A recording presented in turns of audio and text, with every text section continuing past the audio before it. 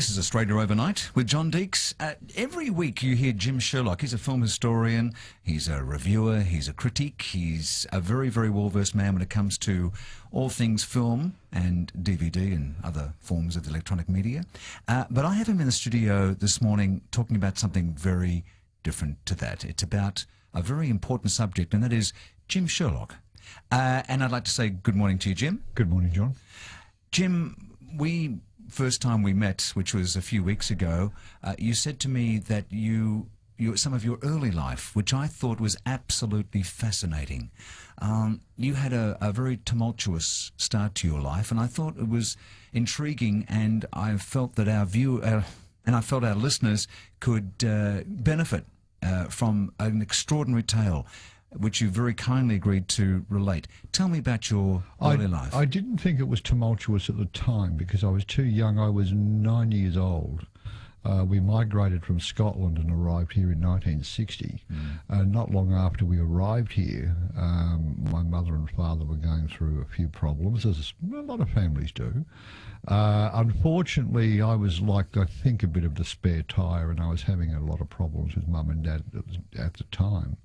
And I would run away from home. Subsequently, they broke up, and as a result of that, because of me being the age that I was in 1964, I became a ward of the state, and I was taken from home and put in a boys' home, which was in Melbourne, and it was called Tally Ho Boys' Home. And I would never complain about my home life again after being put in that institution. They were absolutely brutal, you know, and when they belted you with closed fists. I've got a smashed eardrum, and I've got partial damage. I had to have an MRI once because in the mid-80s I had a stroke, and so I had an MRI, and the doctor said, have you ever been beaten as a young boy? And I said, well, yes, I was. And he said, well, I've got it on the x-rays. Wow. It shows.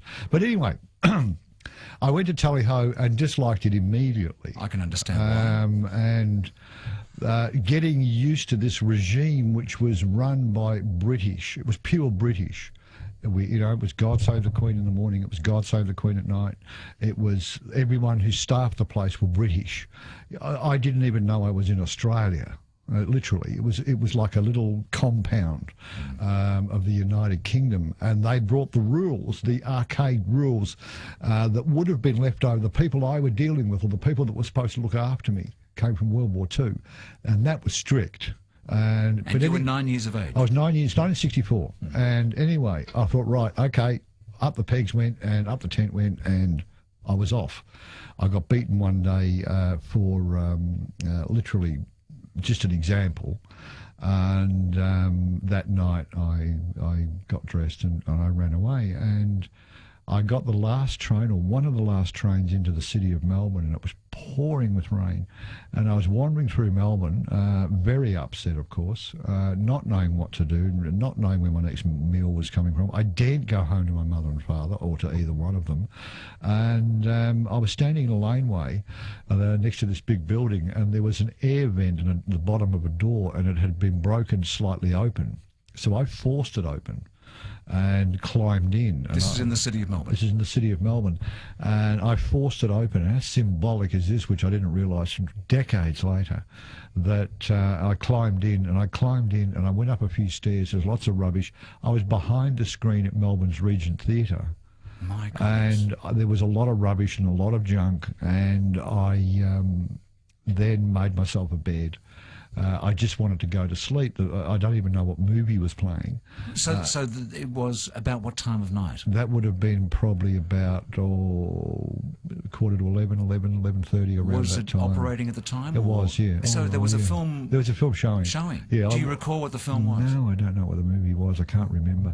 But I was so worried about, at first, I had no idea where I was.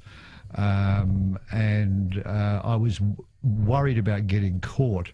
Well, then, of course, the session closed and the cleaners did their job, and the area where I was backstage was absolutely huge. So over the next few nights, I would search around the theatre. To eat, I ate candy bar food. I would go out into the foyer, look around to make sure there was no one around. The whole place was sealed shut. I went out there and I would take candy bar food as something to eat, and I would drink some orange juice or whatever was in the cans or whatever. And I soon learned how to hide. Behind the Regent Theatre was just corridors, catacombs of change rooms, old dressing rooms, which all went down into the Plaza Theatre, which was the home of Cinerama. And so I knew plenty of places to hide if someone suspected that I was there.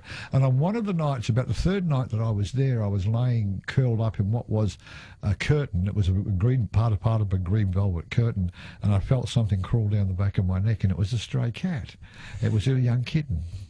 Jim Sherlock, film historian with us now. Jim, at the age of 9 years of age, has run away from a boys' home, has found himself in the middle of Melbourne at 9 years of age, gone through broken into the Regent Theatre in Melbourne, and has made that his home. We're going to continue with your story in a moment, Jim, but before we do, I want you to choose a song from that era that you remember and you loved. One from that era I loved fondly.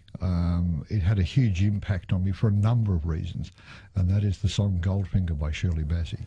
This is Australia Overnight. We're back now with Jim Sherlock, film historian, talking about his early life. And Jim is always in here every week to talk about the latest movies, releases, and etc. But he has such a fascinating early life, and Jim has kindly agreed to relate some of that time to us. If you've just joined us, Jim was in a boys' home at 9 years of age. He ran away from that boys' home after some horrendous treatment and shocking abuse. Found himself in Melbourne on a very cold and rainy night. Broke into the Regent Theatre in Melbourne and has virtually become a stray within the theatre, and is living unbeknownst to the owners and the night watchman and everyone else, and living off the candy bars from the candy stand. And we left the story, Jim, where you were lying down and you felt something crawling on you at the middle of the night, and it was a cat. It was a small cat. It was a small kitten. It was just looking for... I didn't know what it was until I froze. I can still feel it now. Yeah. I absolutely froze until I heard it meow, and I realised it was a little cat. And we became the closest of friends. I only knew my life was only a world of fear at that time. I wasn't worried about what people were thinking about me having run away and where I may be. I just wanted to survive. And over a period of a number of months, which went into years of looking after that cat, I always went back and looked after the cat.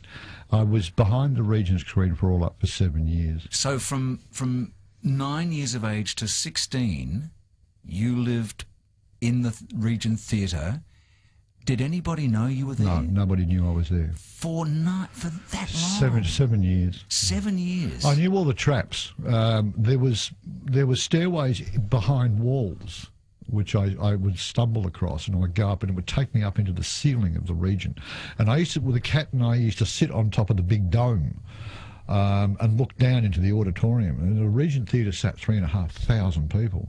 And that's how we used to sit up there and watch. There was many places to hide, many places to have great fun with. And I was caught and taken back to Tally Ho. I never revealed where I was. The brutality continued. And I won't go into detail what happened, but I ran away again. I went straight back to the Regent Theatre, and this happened time and time and time again, and no one ever knew I was up there. As a matter of fact, from 1964 to 1971 was such a harrowing period in my life. I learned my major schooling didn't come from school. It came from movie tone news, cine sound news. It came from the movies that I was watching time and time again. Countless films, everything from the Bond films, the Sergio Leone spaghetti westerns, to It's a Mad, Mad, Mad, Mad World, the Cinerama movies downstairs. They all were my education. And I knew not too long after when I realised what time or capsule I was in was probably going to be for the rest of my life. But on one occasion when I was caught and taken back to Tally Ho, and I really do want to mention this story, little quick story, was I couldn't swim, and Tally Ho had this monstrous swimming pool, and there was a young boy, his name was Greg, and they said, we want you to learn to swim, and we want you to go for your swimming certificates, 2 or 3 in one night. So they opened the pool for me. They wanted to give me something to stop me from running away. So I did. I thought, okay, I can learn to swim. And I did over a period of probably, I think, 7 or 8 months. I did with this young boy. He said, I'll do it with him and I will teach him. He was from another cottage because Tally Ho was broken into cottages where boys lived. He was with me every single night, every night through that whole period. And on a Friday night, to go for my swimming certificates, he was brought in with me. He said, I want to swim with Jim when he does his certificates. And he did. And there was the cottage parents there. There was the superintendent of Tally Ho, his name was Mr. Godby here, was there. They were all standing at the edge of the pool, and bit by bit I went through all the motions of having to swim for, I think it was 2 certificates. I got them. I was proud as punch. I got them. Greg, the next morning, he had delayed his weekend leave. He was older than me by a few years, 4 years or 5 years.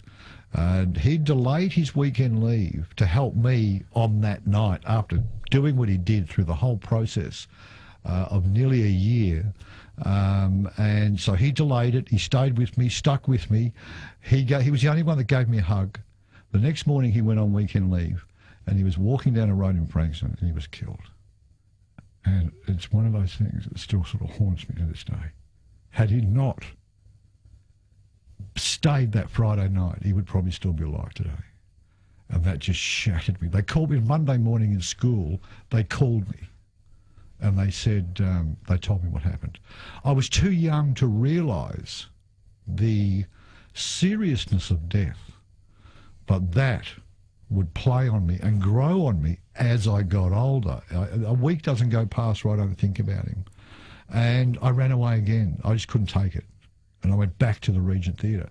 It was the only place that I felt secure. It was the only place where I felt any warmth. And the cat was the only living creature that showed me any affection at that stage. Now, I didn't realise how serious all this was until you know, I got older. And in an extraordinary feat of events when the cat died, a lot of other things happened. We haven't got enough time to go into it. But when the cat passed away, I found her little body, and I travelled the late at night on the trains. The old red rattlers. Do you remember those? I certainly do. And the train stopped at Aust railway station, and I had this big paper bag, and the cat's body was in it. And this guy got on and said, "Well, the train stops here now. It's finished. Do you live here?" And of course, I said yes, because I didn't want him to call the police. Yeah. And I went off and I buried Bush, and I still pass by where she's buried every day. In your own time, buried every day. I've kept this a secret. I kept this a secret for over 35 years. My partner, who the listeners, wonderful listeners on this station, they have heard her name many times because she's with me now. I kept this a secret for 33 years. Never told anybody about it. I wanted to forget it. I was married for 8 years. I never told my ex-wife this story. I never told my mother and father this story.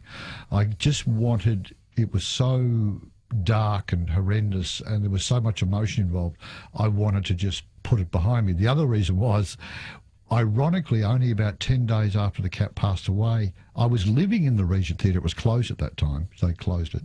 And I was living there, I was showering there, backstage. I had nowhere to live. And I was walking down a street in Melbourne where the dispatch for now a huge company called Roadshow was. And they knew me because I used to go in and collect little movie posters and stuff, you know. And the boss came out and he said, "Hello, little Jimmy, how are you?" He said, "How old are you?" And I told him, I lied a little bit about my age, and I said, you know, he said, "Okay."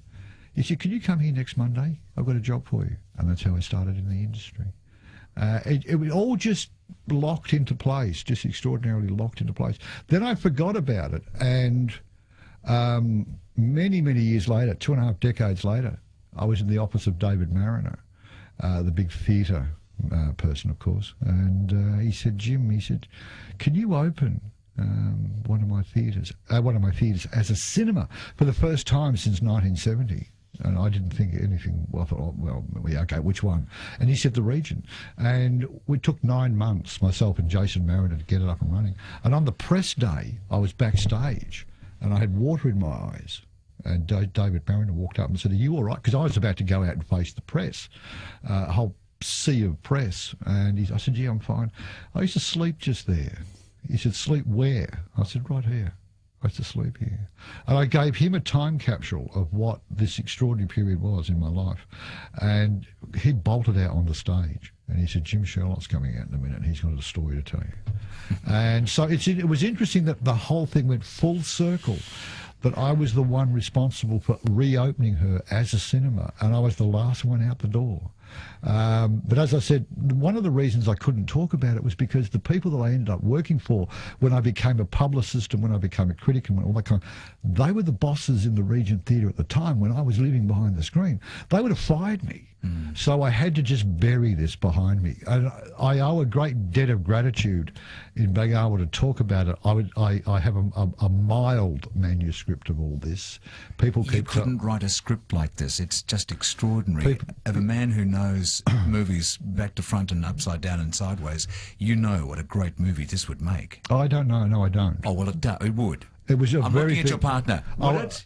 Yes, I'm getting a nod. I kept it from my partner for 10 years. It wasn't until years after we met that she actually found out that she thought I just went to school and all this kind of stuff. Well, we are totally indebted to you for passing on that. I want to wrap this up. Okay. After you give me a song at 17, what song would you like to hear, Jim? The Windmills of Your Mind by Noel Harrison.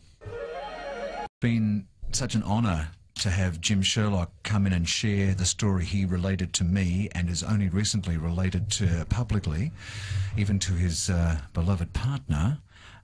It's been an extraordinary tale, Jim. You started with Roadshow? I was a dispatch boy with Roadshow for a short time, then I went to Hoyt's. And became an usher. And then I was only at Hoyt's a matter of a few months and I became a junior publicist. Well, I know you were a publicist for the big... And you've had so many friends who have been huge stars in the industry, and it still staggers my imagination to this day that I remember talking to an actor by the name of Charlton Heston, and I went quiet, and he said, I knew him for 20 years, and he said to me, "Are you there? What's wrong?" I said, "Mr. Heston," I said, "I grew up, behind a cinema screen, staring at you, in awe. And I'm now talking to you," So, yes, at the end of the day, no matter what I do in a profession, whether it's a magazine or a newspaper, radio, television, I'm still a movie buff and I still get a little bit starstruck sometimes. I think you have to. I certainly do, and I certainly am with your incredible tale. Jim, thank you so much for sharing it with our listeners. Thanks, John. Jim Sherlock. I hope you enjoyed that repeat of the Jim Sherlock interview. I thought it was very much a worthwhile repeat because we'd had such a reaction to it going to air the first time, and I thought it was certainly something worth hearing again. Amazing story, an amazing man, and we certainly thank him for his honesty in relating that incredible story of his youth. Jim Sherlock, the story. Hopefully he will write a book, and I tell you, it could really be a great movie as well. Okay, we're coming up to the 1 o'clock news. My name is John Deeks, and I'm here with you till 5:30.